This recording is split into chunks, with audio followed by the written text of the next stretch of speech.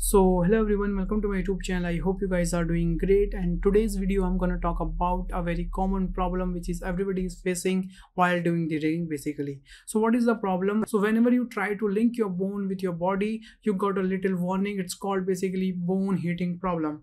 Okay, so finally I got a solution, and here I'm just going to present this solution. So make sure you watch this tutorial till end. So now let's start the tutorial.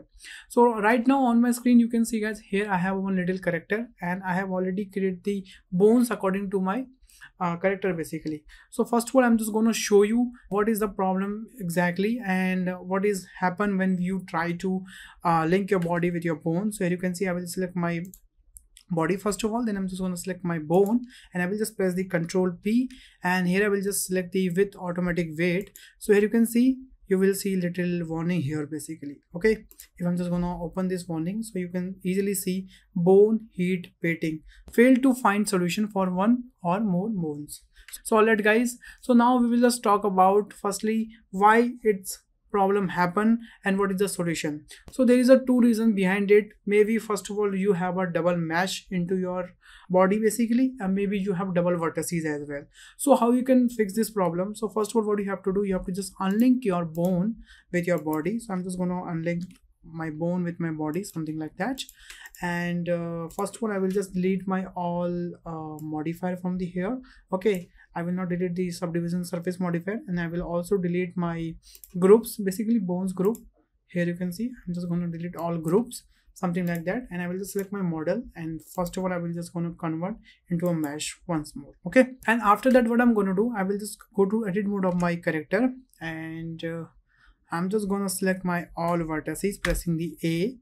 Okay, and then I'm just going to press the M, and I will just select the merge by distance, and here you can see 7584 vertices are removed basically. Okay, now here you can see you can also decrease and increase the distance of the merging basically, but by default 0.0001 is fine, and it's working nicely. It will not deform your mesh, it will not harsh your mesh.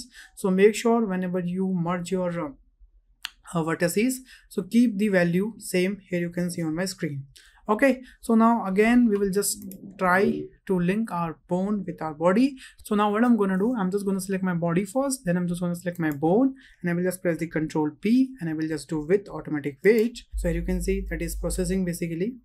So here we go guys, here you can see our bones is successfully linked with our body. And if you want to check it, so what do you have to do, you have to select your bone, and then you have to just go to your pose mode, and you can just move your bones, and you can see it is nicely working. That's great.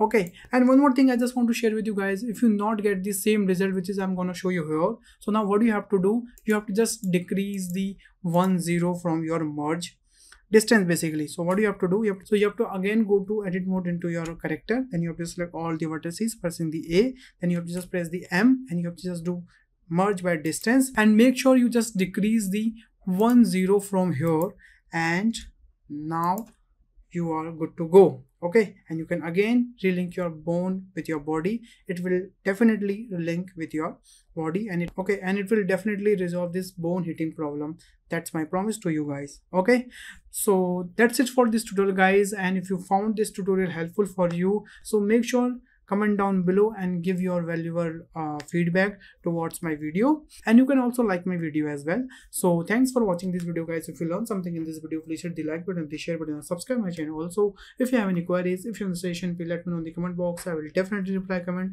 So bye bye, take care, and stay home guys.